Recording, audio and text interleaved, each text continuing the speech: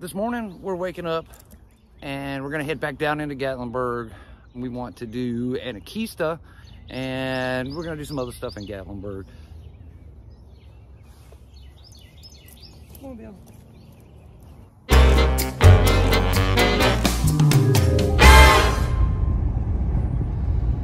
Another trip down into town means that's another trip we have to take down the mountain from where our cabin is to get into Gatlinburg. The scenery here is just incredible. These panoramic shots of all the mountains all around us is amazing. And I'm really gonna miss it when this trip comes to an end here in a few days.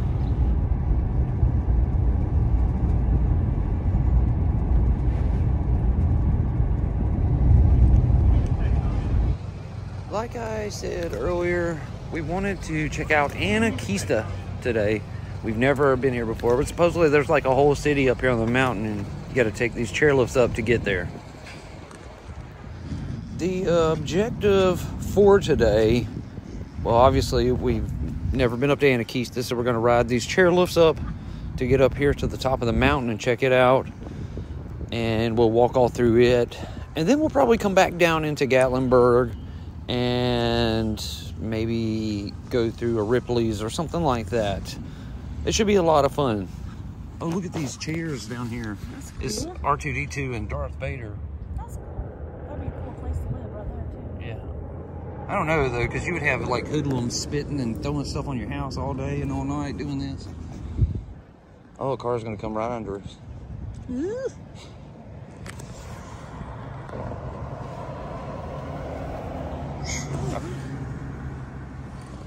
I don't get what this little station's here for. Maybe for an emergency, get off?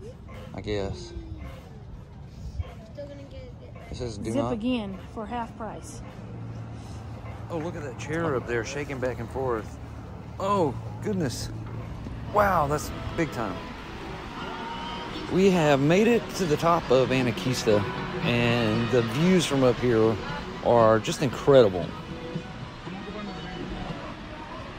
That is all of Gatlinburg, Tennessee, down there below us. The city's moving while we're up here on top of the mountain. And then the mountains there that surround it. And then over here to the left, all you can see is mountains. It's just beautiful.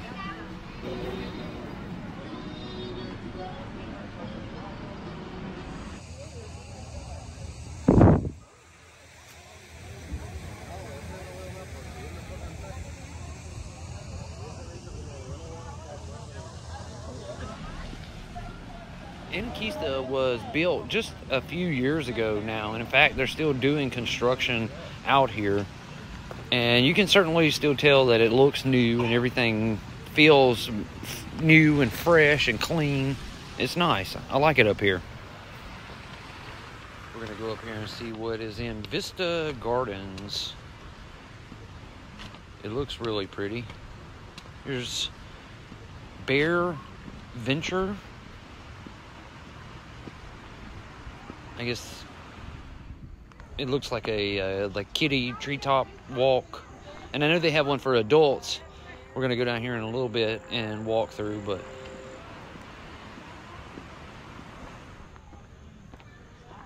here is the Willow Man. I've seen pictures of this guy. It's kind of neat looking. It's like a tree trunk, a face and a body out of a tree trunk. It's kind of cool. Here's a heart you can look through. I guess it's a photo op with the heart behind you and the mountains everywhere. Good place to take a picture here. They definitely spent a lot of time building all of this. They put a lot into it. We're walking back here now so we can go climb up to the top of this observation tower here.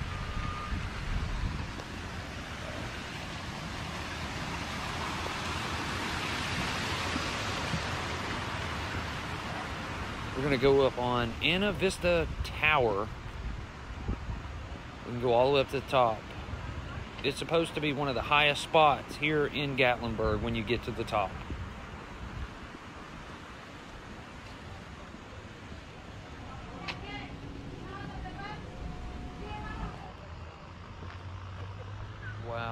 the view.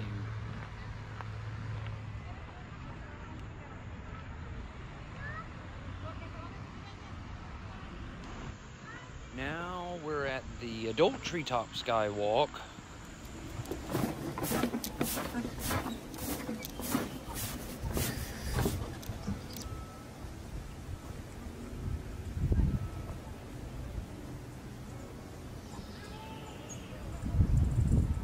There's a road down there. It'd be cool if a car was driving through there right now. You can see as we look off the side here how high we actually are, and I don't know what it is height-wise, but I know I read that this was one of the longest treetop skywalks. We are pretty much done up here at Anakeesta now. We're going to go down and do the Roadrunner, which is their mountain coaster, and after that we're going to head back down on the chairlift and probably head to Ripley's, believe it or not. We've never been to the one here in Gatlinburg before.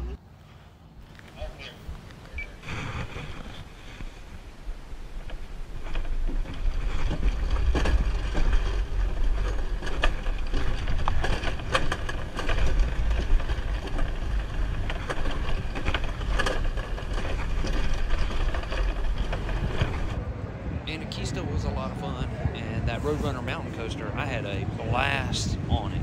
But we've been into Ripley's, believe it or not, all over the country. Los Angeles, Myrtle Beach, Orlando. Now we're gonna go check out Gatlinburg's version.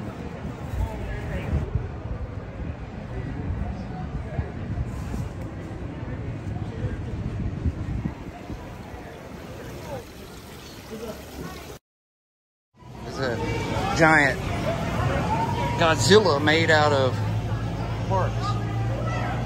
Sprockets and bolts and nuts and brake pads. A mannequin. And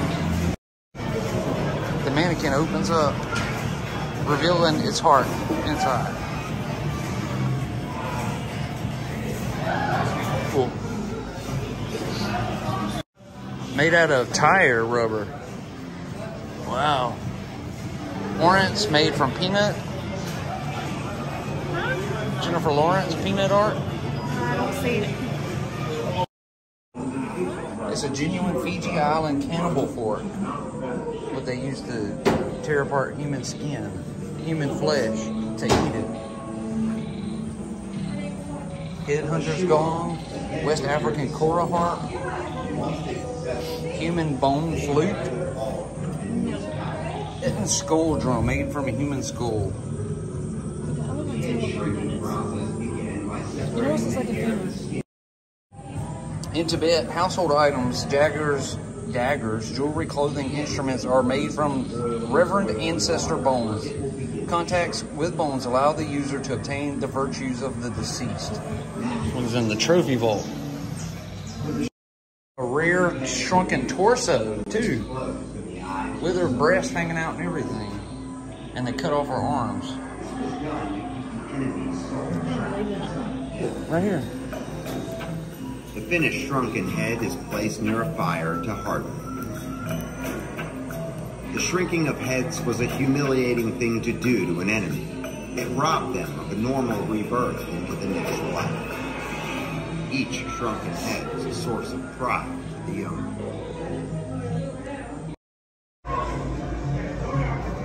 A penis sheath, worn as a decoration and protection. Tribal men of Papua New Guinea wear these, made of gores. The Denai tribe wears thin, elongated sheaths, often decorated with paint, feathers, or in this case, cowrie shells.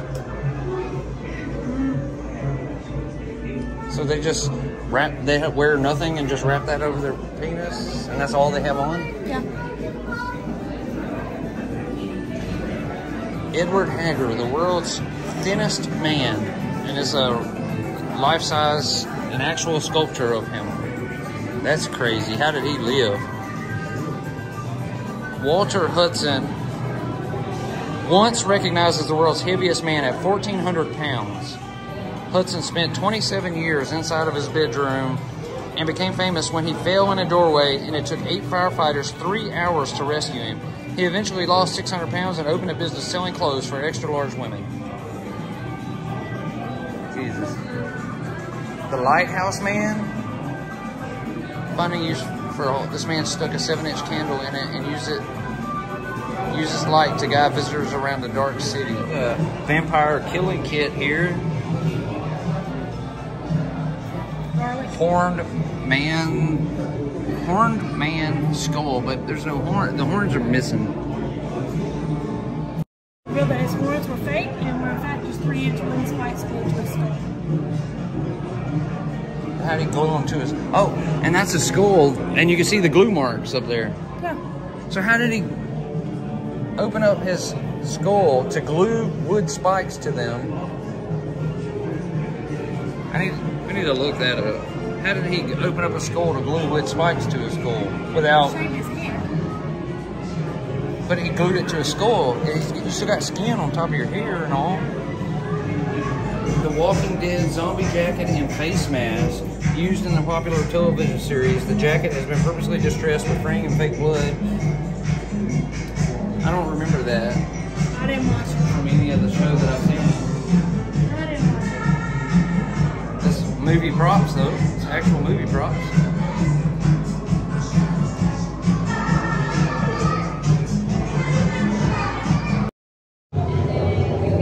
Genuine Mars rock. On October 3rd, 1962, a 40-pound meteorite fell in Zagami, Nigeria, 10 feet away from a farmer who was chasing cows from his cornfield.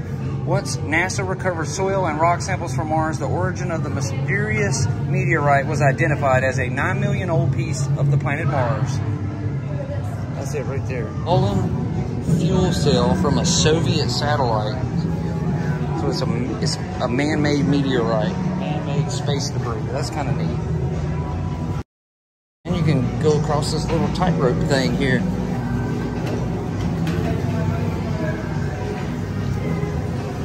And we're like over the top of the next floor down, just like walking across the top of them.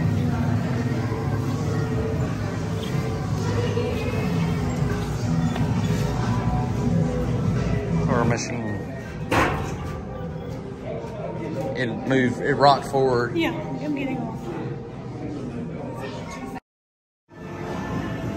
Jasmine saddle, pure jasmine.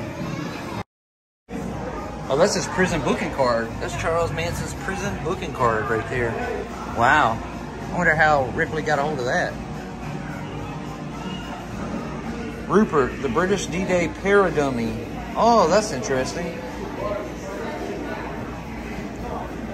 In the early morning hours of June 6, 1944, there was a secret World War II mission called Operation Titanic. The Royal Air Force dropped thousands of stuffed burlap sacks, this is one of them, over the French Atlantic coast to confuse Germans into thinking that's where they were doing D-Day. Annie Oakley. Oh, it's Annie Oakley's gun. It's Annie Oakley's track shot pistols. That is amazing. Oh my gosh. Some more bloodletting. Do not open that trunk. Ancient Egyptian. It's an actual mummy. How crazy is that? A mummified human hand? Ever want to see inside a real mummy? Well, I didn't think it was legal to like own, so I wonder how Ripley gets the special. Look at this guy.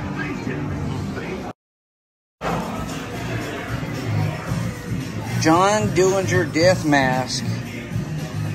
New York City Police record book, and John Dillinger's death mask right there. An invincibility belt and an Indian bridal headdress. Look, this is a coffin from Africa. Somebody wanted to be buried in a Mercedes. Was this matches or something?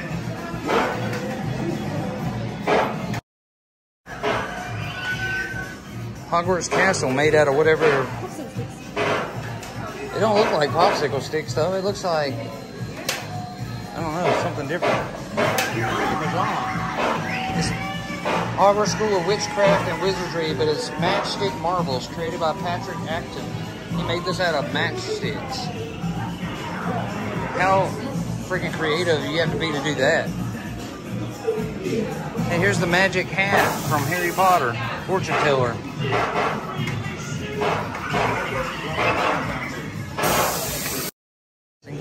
Incubator thing here.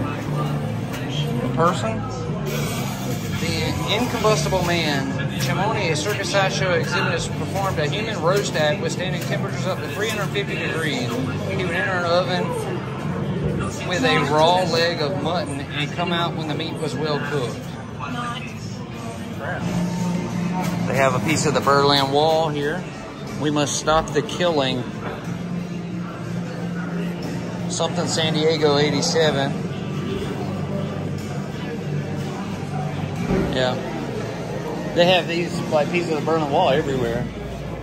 I don't know how much of the Berlin Wall they say, but they're all over the place. See? Genuine piece of the Berlin Wall. A two-headed calf or a two-legged walking horse. A two-headed calf down there and a horse that didn't have that was born without two front legs, that was able to walk on his hind legs.